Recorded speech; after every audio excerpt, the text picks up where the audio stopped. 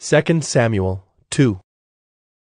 After this, David inquired of the Lord, "Shall I go up into any of the cities of Judah?"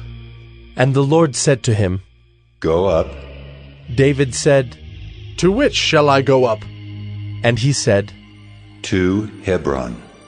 So David went up there, and his 2 wives also, Ahinoam of Jezreel, and Abigail the widow of Nabal of Carmel. And David brought up his men who were with him, everyone with his household, and they lived in the towns of Hebron. And the men of Judah came, and there they anointed David king over the house of Judah. When they told David, "It was the men of Jabesh Gilead who buried Saul," David sent messengers to the men of Jabesh Gilead, and said to them, "May you be blessed by the Lord, because you showed this loyalty to Saul, your lord, and buried him. Now may the Lord show steadfast love and faithfulness to you, and I will do good to you because you have done this thing. Now therefore let your hands be strong, and be valiant, for Saul your lord is dead, and the house of Judah has anointed me king over them." But Abner, the son of Ner, commander of Saul's army, took Ishbosheth, the son of Saul, and brought him over to Mahanaim. And he made him king over Gilead and the Asherites, and Jezreel and Ephraim, and Benjamin and all Israel.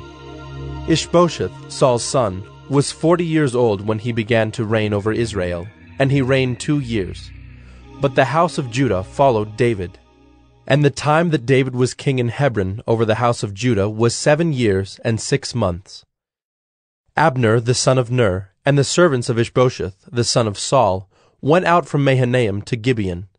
And Joab the son of Zeruiah and the servants of David went out and met them at the pool of Gibeon. And they sat down, the one on the one side of the pool, and the other on the other side of the pool. And Abner said to Joab, "Let the young men arise and compete before us." And Joab said, "Let them arise." Then they arose and passed over by number, 12 for Benjamin and Ishbosheth the son of Saul, and 12 of the servants of David. And each caught his opponent by the head, and thrust his sword in his opponent's side, so they fell down together. Therefore that place was called Helkath Hazarim, which is at Gibeon. And the battle was very fierce that day. And Abner and the men of Israel were beaten before the servants of David. And the 3 sons of Zeruiah were there, Joab, Abishai, and Asahel. Now Asahel was as swift of foot as a wild gazelle. And Asahel pursued Abner, and as he went, he turned neither to the right hand nor to the left from following Abner. Then Abner looked behind him and said, "Is it you, Asahel?" And he answered, "It is I." Abner said to him, "Turn aside to your right hand or to your left, and seize one of the young men, and take his spoil." But Asahel would not turn aside from following him. And Abner said again to Asahel, "Turn aside from following me.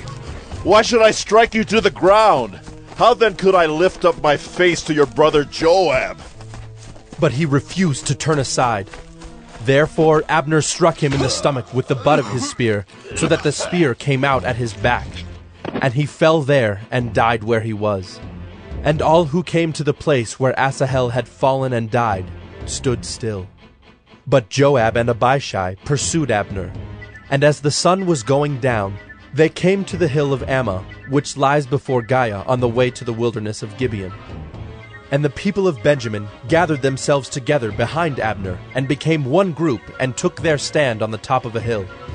Then Abner called to Joab, "Shall the sword devour forever? Do you not know that the end will be bitter? How long will it be before you tell your people to turn from the pursuit of their brothers?" And Joab said, "As God lives, if you had not spoken, surely the men would not have given up the pursuit of their brothers until the morning." So Joab blew the trumpet, and all the men stopped, and pursued Israel no more, nor did they fight any more. And Abner and his men went all that night through the Arabah. They crossed the Jordan, and marching the whole morning they came to Mahanaim. Joab returned from the pursuit of Abner. And when he had gathered all the people together, there were missing from David's servants 19 men besides Asahel. But the servants of David had struck down of Benjamin 360 of Abner's men. And they took up Asahel, and buried him in the tomb of his father, which was at Bethlehem. And Joab and his men marched all night, and the day broke upon them at Hebron.